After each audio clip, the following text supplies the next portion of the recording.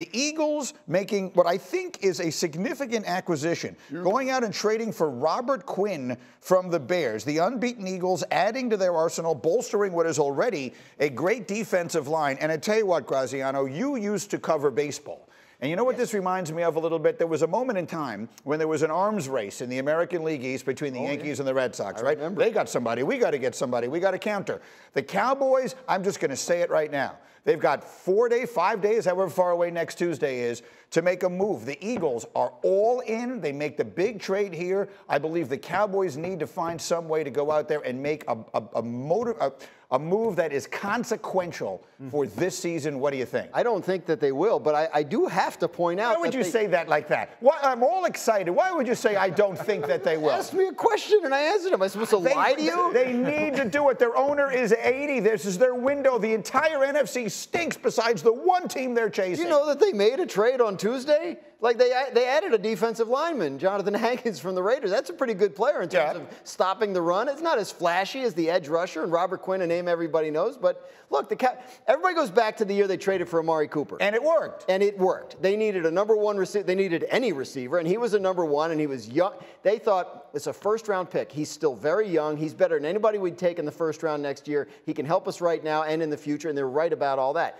So if a deal like that was out there, sure. But tell me who that player is. Jerry Jeudy. Jerry Jeudy? Really? Yes. Like he's established himself as a #1 receiver? No, not for a first-round pick. They don't need a #1 receiver. They need another receiver. Michael Gallup had a combined total of 0 points, 0 catches, 0 fantasy points. I was going to say, now it sounds like you're talking about... Well, take it from one who knows. Michael Gallup got me 0 on DraftKings on Sunday. Thanks a lot. This sounds personal now. No, but the point is, that offense last year was special. And then they traded Amari Cooper for a 5th-round pick to the Cleveland Browns. That was a financially driven decision. And let's just see. But that's my point is that the moment to push your chips to the center of the table has come. There were like 3 good teams in the entire NFC, and they're one of them. This is their moment for the Cowboys. I got no buyers over here. How do I look on this side?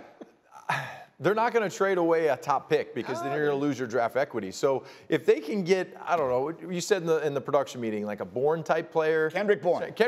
Type player for a 6th-round pick. Sure, like a little addition, a good piece. I'll take it. I'll take Kendrick Bourne. But I would say this. The Eagles and Quinn, that was a heck of a move. Yes, it was. Because a pass rusher is one of the easiest things to just transfer, go to a new team, put your hand on the ground, go get that guy with the ball. Go get the quarterback. The receiver position, if you trade for a receiver, it's going to be 3 to 5 weeks before that guy feels comfortable enough in the system where he could go out there, say they run no huddle, say they run something that's fast tempo.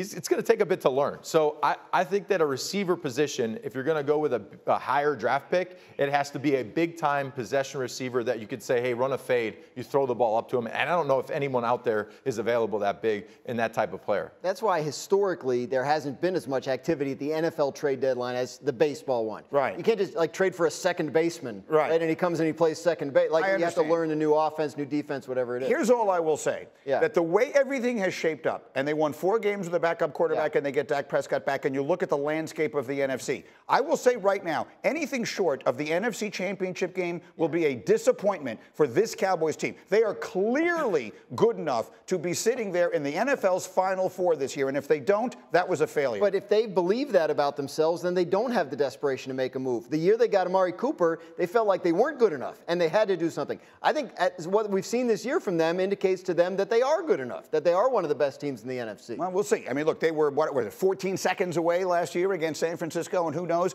that one player can make a 14-second difference. I'll take Kendrick Bourne if that's the best you offer me. All right. Give the ball to the ref. Give the ball to the ref. Much more. Thank you for watching ESPN on YouTube. For live streaming sports and premium content, subscribe to ESPN+.